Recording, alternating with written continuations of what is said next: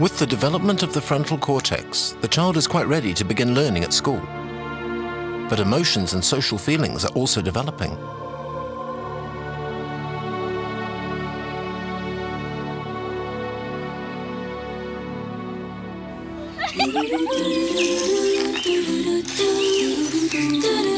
In particular, children show their attachments by declarations of love and friendship to their schoolmates.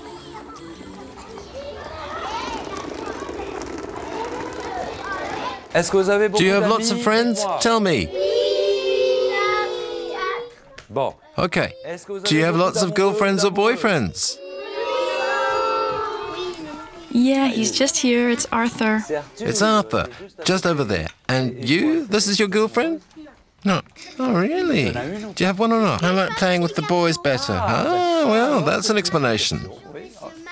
What? Well, yes, he has to get married one day. Of course, he has to get married one day. Tell me, she's your girlfriend or not? So, do you have another?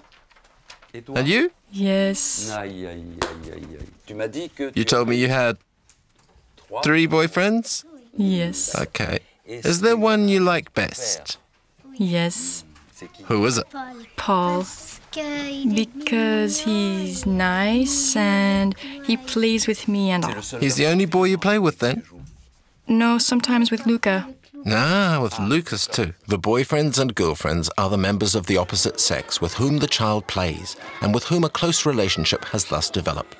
This is the age when the girls sleep over at their friends' houses and the boys are very attached to one another. This is not a question of sexual attraction, but a preference for a partner of the same sex, an attraction for those whom we resemble. It is founded on the behavioral differences that exist between boys and girls.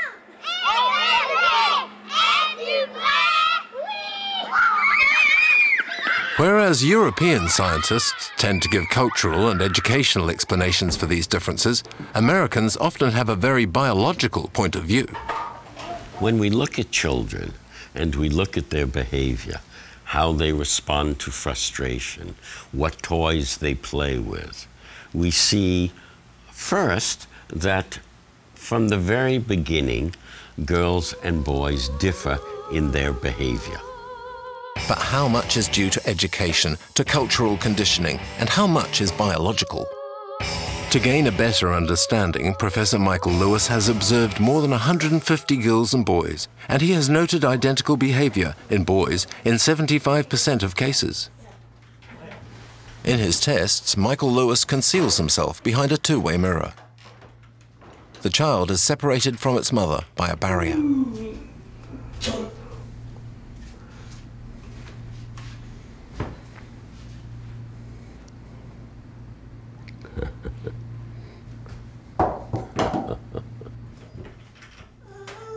There's the boy. He is pushing against the barrier. He's trying to get over it. He wants to push it down. This is very typical of the boys in order to solve the problem. You can see she is upset. She cries, doesn't try to go over the barrier. This is very typical of girl children. They ask for help. They don't try to do it themselves.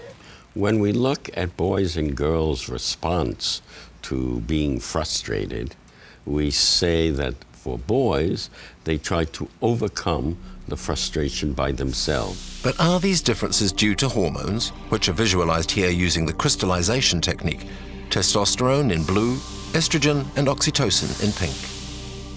There are 2 reasons, and probably both are correct. The first is a biological reason. The second is a cultural reason. It is probably the combination of both. Oxytocin is one hormone that we know of, and we know it is related to maternal behavior, to be nurturant. We know that girls have more oxytocin than boys. This difference may explain some of the differences between boys and girls. Shut up and sleep with me, come on. Why don't you sleep with me? Shut up and sleep with me, come on. And sleep with me. Certain American researchers sometimes tend to put forward biological causes to explain behavioral differences between boys and girls. In fact, these ideas stand in contradiction to recent advances in knowledge concerning neuroplasticity, which show that the brain is modeled by education and culture. In social life, and totally unwittingly, we condition boys and girls differently.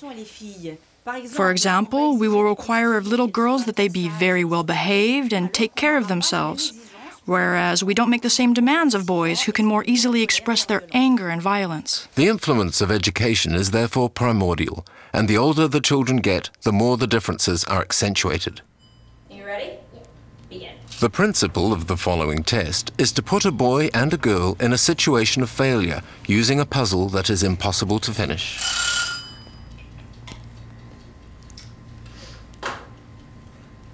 Time is up. You did not finish before the bell. Well, I almost got it.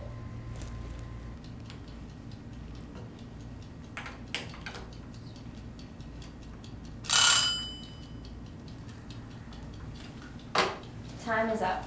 You did not finish before the bell. You did not finish before the bell. When girls and boys fail in a task, girls show more shame than boys. Boys do not accept blame for failure. Girls do.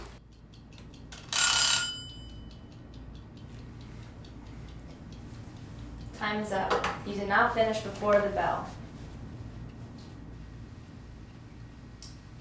You did not finish before the bell.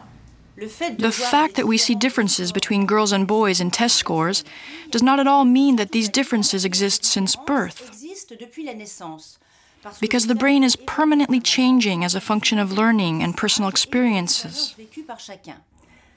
But despite all the advances in our knowledge, the old deterministic ideas are still very much alive for certain educational lobbies, especially in the United States, that want to fight against mixed schools. However, a mixed education system is essential to enable boys and girls to know each other and live together with their differences and their similarities. Around 50 years ago, separate classes for boys and girls were abolished. The great majority of schools are mixed. However, over the past few years, single-sex schools have made a comeback in the United States. According to Dr. Kathy Pichura-Couture, single-sex schools pay more attention to the different biological tendencies of the two sexes. When you look at the boys, you notice that they don't sit in a traditional fashion. We've got our little boys with the feet up, feet swinging, sitting in the chairs.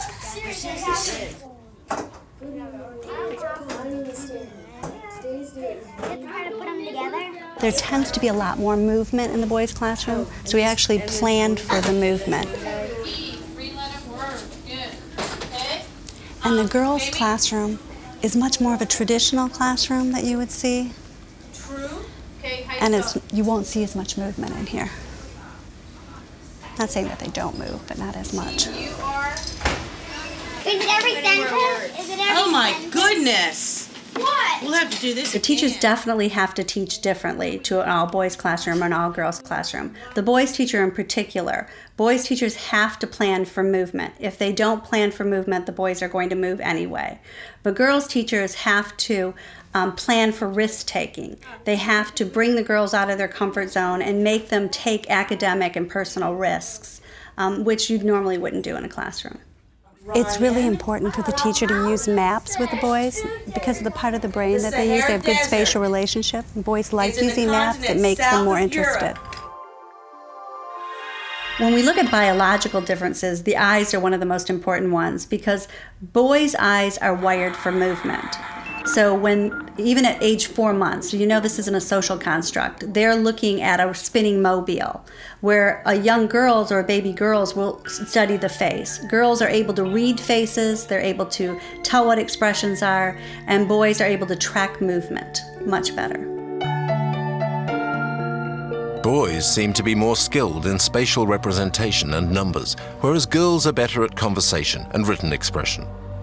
Once again, neurologist Catherine Vidal believes that the explanation lies not with biology, but with education. To explain these differences in aptitude is to show to what extent the educational context differs between boys and girls in our society. Indeed, little boys are more often pushed into outdoor team games such as football. And here is the ideal situation for learning spatial orientation. On the other hand, girls are more in the private sphere, in the home, and this is a situation that favors language development for chatting and exchanging feelings.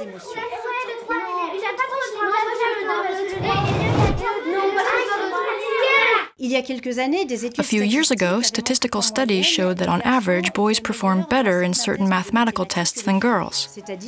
In other words, girls did not have the type of brain that made them capable of doing math. At present, new studies have been carried out, and they show that from kindergarten to high school, differences between boys and girls no longer exist.